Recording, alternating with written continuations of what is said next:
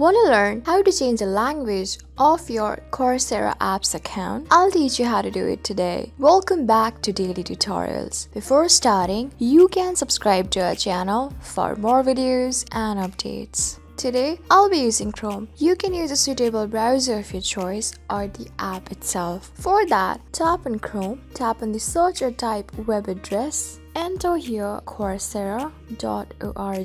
This will take you to the official website of Coursera. You can see that I am already logged in. Make sure you're just logged in like me, and then tap on these 3 straight parallel lines on the top left corner. Tap on your account below your file icon. Tap on settings below profile. You can see under this account section, you have an option of changing your name, email address, time zone, language, verify your name, password, and the list goes on. Since we are trying to change the language, tap on select a language below language on the right corner. You can select these languages that are present as an option on Coursera. So if you want to select any of the language, all you have to do is tap on the circle next to that particular language on the right corner. So I want to change my language to Deutsch. So I'm going to tap on this circle next to Deutsch in the right corner.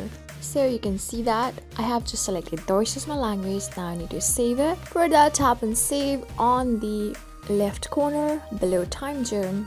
So you can see that this update has been successful and I've successfully changed the language. So I'll get rest of the information on Deutsch language. So this is how you do it. I hope this video was really helpful for you and I was able to help you. I am going to see you on the next video. Till then, keep calm, stay safe, and goodbye.